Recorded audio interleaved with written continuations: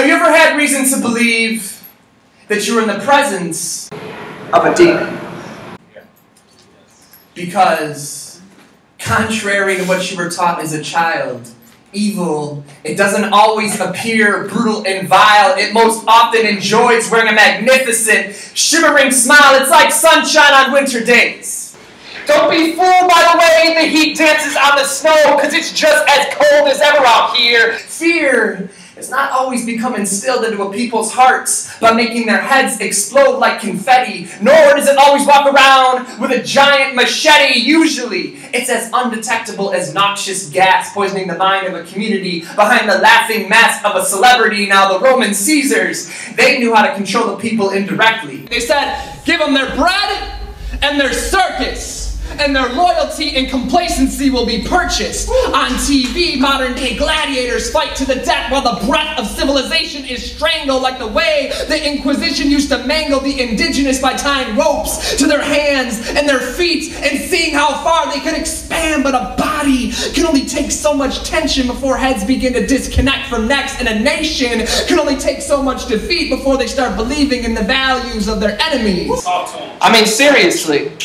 Who is the happiest celebrating Columbus Day? Talk that shit! I will. And who is most thankful for Thanksgiving? You see, we have been trick-or-treated into celebrating genocide. It's like the way the reaping holiday was used to decide which child would be sent to the Hunger Games for slaughter. They don't want you to forget who is in control. Now, can you feel that pull of a monster as they sponsor your favorite football game?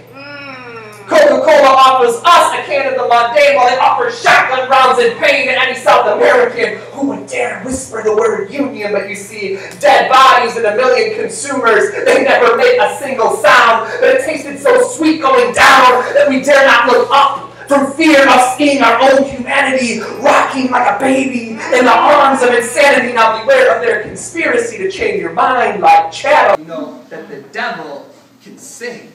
And his laughter glows like those fake plastic stars they tape to the ceilings of little children's bedrooms. His fingers are like brooms sweeping your dreams into dustpans. It's like that temptation to stick your hand into that twirling blade of a fan. Don't get too close to these ghosts or they'll take your body as its host and wear it now. It sounds too frightening to be real. Okay. But you can't deny that sick nausea it makes you feel knowing that our tax dollars paid for that bulldozer that ran over that 10-year-old daughter of Palestine. You see, it is us. We are the ones who work the assembly lines that assemble that bullet and that gun, and then we are the ones who pull it and then run. Fire! It is our heads that explode like truck tires on pavements, while it's their pockets that swell from this vulturistic arrangement. You see, every time we bleed, they feed like vampires. But blood-soaked money can be easily dyed green, just like diamonds picked from child soldiers can be cleaned to glitter and gleam. And more than seems, evil wears a hypnotic mask to hide its face, so be careful of what it is that you embrace, or you might just find yourself in an uncomfortable place. We need to learn to look carefully for what you once thought was true. It might actually be the devil smiling just for you.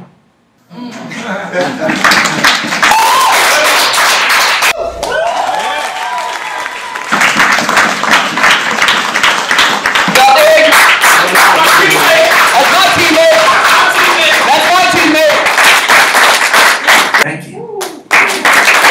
Thank you.